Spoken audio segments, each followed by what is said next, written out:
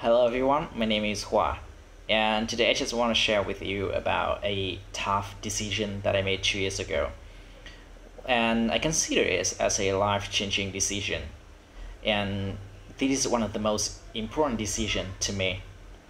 Well, I remember at that time I was a student at Hanoi University of Science and Technology, majoring in an engineering field.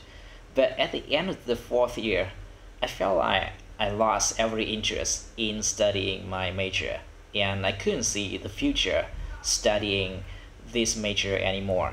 And I just thought of quitting my university.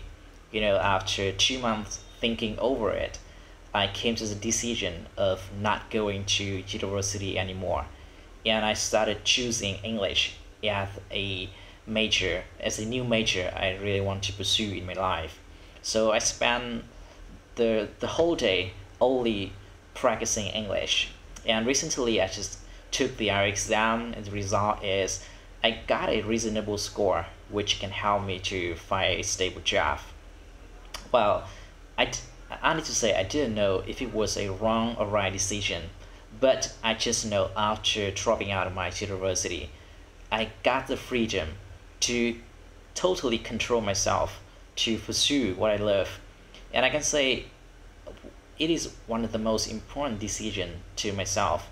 I don't want to see a guy who come to the class doing nothing but sleeping. I want to see a guy who passionately follows something, and in this case, English.